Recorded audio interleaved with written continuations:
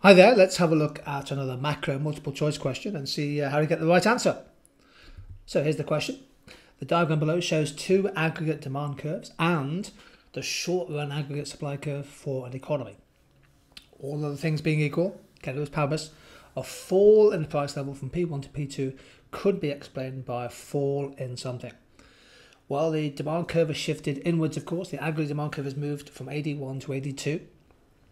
So we're either looking for a fall in an injection of demand or a rise in a leakage of demand in the circular flow. Let's go through the answers. What about fall in imports? Well, imports, of course, is C plus I plus G plus X minus M. So a fall in imports actually increases aggregate demand. What about fall in interest rates? Well, other things being the same, interest rates normally is an expansionary monetary policy, and that would increase the demand. So that's wrong. What about a fall in labour productivity? Well, a fall in labour productivity basically affects supply rather than demand. Labour productivity is a supply side factor, and that would cause an inward shift of aggregate supply. So that's not right.